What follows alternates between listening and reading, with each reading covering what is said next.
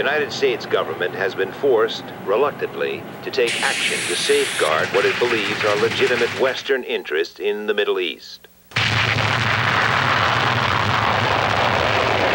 We are confident that the Soviet Union will take note of our resolve and will desist from its present perilous course of action.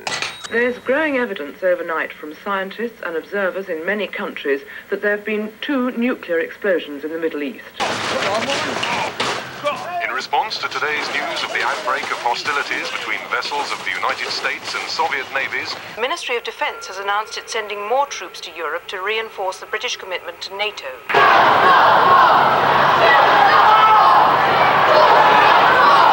This time, they are playing with, at best, the destruction of life as we know it, and at worst, total annihilation.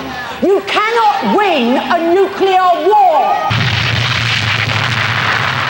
The time has now come to make everything ready for you and your family in case an air attack happens. When you hear the attack warning, you and your family must take cover at once. The most widespread danger is fallout. Quite good. attack warning red. Attack warning? Is it for real? Attack warning? It's for bloody real. Is it? You can't just do a face like that. Go get a titty sign or something.